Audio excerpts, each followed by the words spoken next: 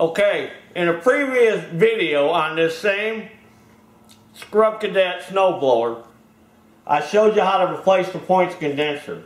Now, if you don't want to go through all that, removing the starter clutch and popping the flywheel and all that, there is an alternative way to get spark out of this, and that's to put an electronic ignition coil on it, and that's real easy and simple. Hey, I got me a friend, Mr. Mothman. There's the Mothman. Alright, anyway, I'm going to show you how to put that coil on there, real simple like. Alright, so this is what we're going to do. Take off this cover.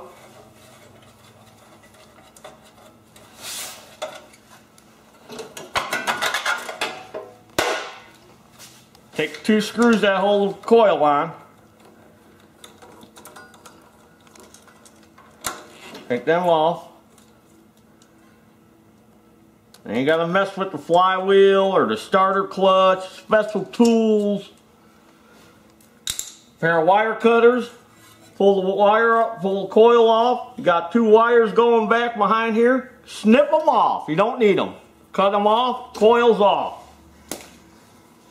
Now, this is a used one, but it's a good coil. You can get a used one if you have a place to get a used one, or go to the parts store and get a new one. You can tell the new one because it's got, this is all molded in. This is taking the place of the points condenser. See, on the old one don't have that. See, it's open here. This is the new one. This is the little pickup point that when the flywheel goes by, it tells it when to sparky spark. Now, these coils say on there, cylinder side. This side faces out. If you put this thing on backwards, it ain't gonna spark.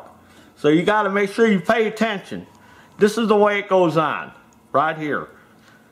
With the ground, this is the ground wire right there. That little tab, the only thing that's for is the kill wire. So you can run a wire from there to a switch, an on-off switch, whatever you want to do. That's the only wire. That you take a little piece of wire and go from here to here, it's going to kill the motor.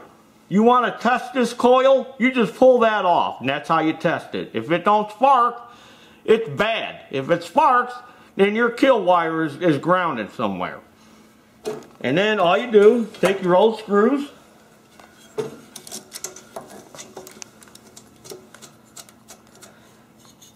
bolt the coil on, pull up on it, snug it, and then you want to create the air gap that goes between the magnets. Here's the magnet, see? See, that's sticking to it. So you get a 10,000 feeler gauge. If you don't have 10,000 feeler gauge, you can use a business card. Line up the magnets with the coil, put the business card in there, loosen the screws, bam, it sucks it tight against it, tighten it down,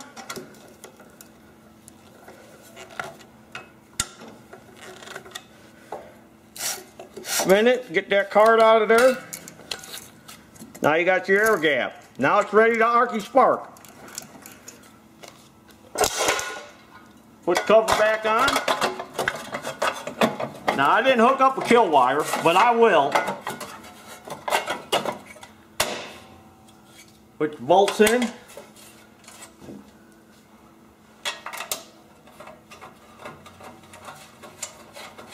Alright, I got the spark tester all hooked up, ready to go. Show you it's going to spark. Now you can leave them points underneath that flywheel. They ain't going to hurt nothing being down there. They're just dead. They're just down there dead. You don't need them no more.